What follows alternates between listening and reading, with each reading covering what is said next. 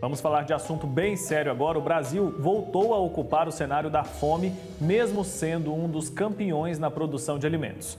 Essa dura realidade é vivida por milhares de famílias aqui. Vamos acompanhar mais na reportagem da Tiara Castilho.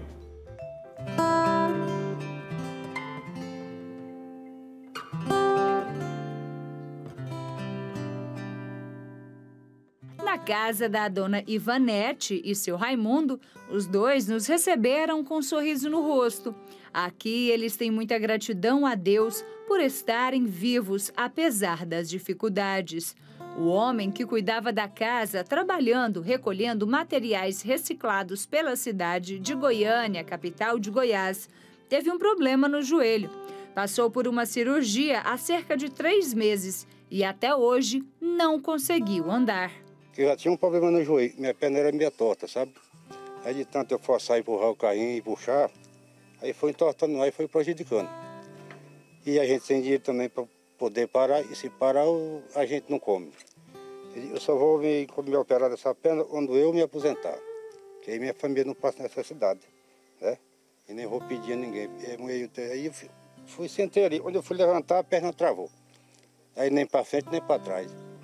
Aí minha velha chegou e disse, olha, eu estou aleijado, eu não posso andar para canto nenhum. E aí minha velha disse assim, eu não pude mais trabalhar, aí estou parado, estou enterrando roupa por 40 dias, sem fazer nada. Dona Ivanete conta que trabalhava com o marido, recolhendo materiais reciclados para vender. Como ele está sem andar, ela precisa ficar em casa para cuidar do companheiro. Hoje o sustento do lar está prejudicado. No pequeno quintal, a mulher improvisou um local para fazer o almoço. E não é todo dia que tem comida para fazer. Agora, esses dias está faltando tudo. Antes de ontem eu não fiz almoço, deixei para fazer a janta, porque meu arroz está só um pouquinho na vasilha. Não tem não. E agora o esposo da senhora não pode sair, aí fica mais difícil. Fica mais difícil. Ontem eu queria lavar uma roupa, mas eu não tinha o sabão. Aí foi obrigado eu pedir. Eu pedi o sabão para me lavar minha roupa e para me lavar minha louça, que eu não tinha, nem sabão nem bombril. E a realidade é essa que nós estamos vivendo agora. E esse aqui é o interior da casa. Aqui, um único quarto onde dormem as 3 pessoas. Um pequeno banheiro para a família fazer a sua higienização. E neste lugar é a cozinha, a área de serviço e também a sala. Vou mostrar um pouco da realidade aqui, ó. A geladeira praticamente só com água. Tem uma opção ali de comida, ovos, que a família confessa que ganhou essa semana e é preciso fazer um verdadeiro malabarismo para tentar sobreviver. O casal cria uma neta que mora com eles. Todos são do estado do Pará e vieram em busca de melhor qualidade de vida na capital de Goiás.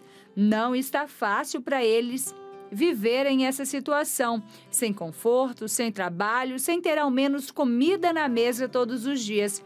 Mas seu Raimundo está otimista para melhorar a situação e voltar a recolher materiais descartáveis. E se eu tivesse minha saúde, eu estava bem, toda semana eu tinha meu dinheiro, sabe? Na reciclagem mesmo, eu trabalho há mais de ano, quando eu cheguei aqui, eu trabalho com reciclagem.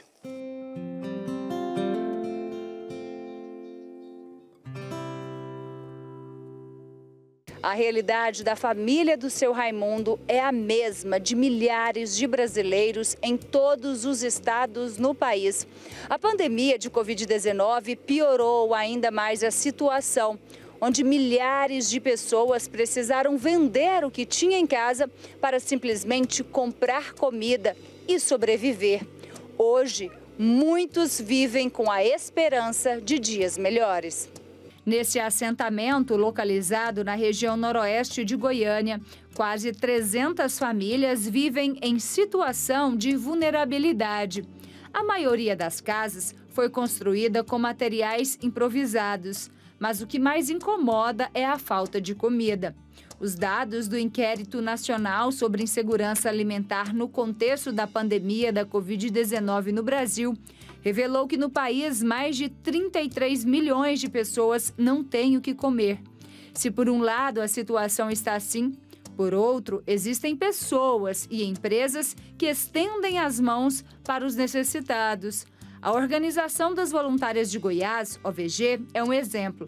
Ela é gestora do programa Banco de Alimentos. Nesse local, pessoas cadastradas no projeto recebem frutas, legumes e verduras que não serão comercializadas pelas Centrais de Abastecimento de Goiás, a CEASA, e que estão em bom estado para o consumo. Aqui nós atendemos famílias e entidades cadastradas na OVG. A família atendida aqui no Banco de Alimentos, ela realiza o seu cadastro presencial, com retirada da cesta de hortifruti às quartas e sextas-feiras. As entidades sociais cadastradas, elas retiram esses alimentos de segunda a sábado no período vespertino. Hoje nós atendemos mais de 2.000 famílias por mês no Banco de Alimentos e mais de 240 entidades cadastradas. O Nivaldo é proprietário de uma distribuidora de frutas dentro da CEASA e faz questão de ajudar no projeto através da doação de alimentos. A gente tem a consciência de que existem pessoas que mais necessitadas do que ajuda.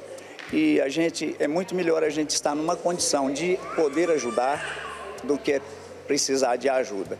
E eu sinto-me gratificado por ter esse privilégio, de ter a condição de, mesmo que seja o mínimo, de poder ajudar alguém que está realmente necessitando de algo para alimentar.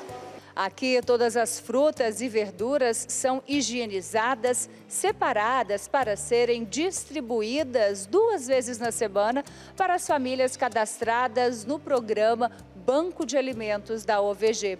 Atualmente, essas doações beneficiam mais de 45.000 pessoas no estado de Goiás.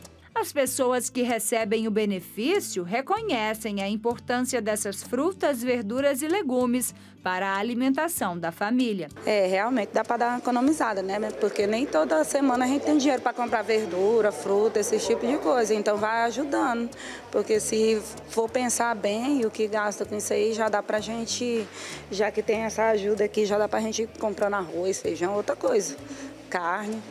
Para mim foi muito importante essa ajuda da OVG, do Banco de Alimentos, né? Não tinha condições de ter uma alimentação como tem agora, né? Com frutas, verduras, né? Legumes. Para mim foi uma bênção, uma alimentação muito rica. São direitos sociais das pessoas, a educação, a saúde e a alimentação. Mas na prática, essa lei não é aplicada para todos. Há muitos anos, o mundo e o Brasil passam por situações de desigualdade social. Enquanto alguns têm a mesa farta, outros passam dias sem se alimentar.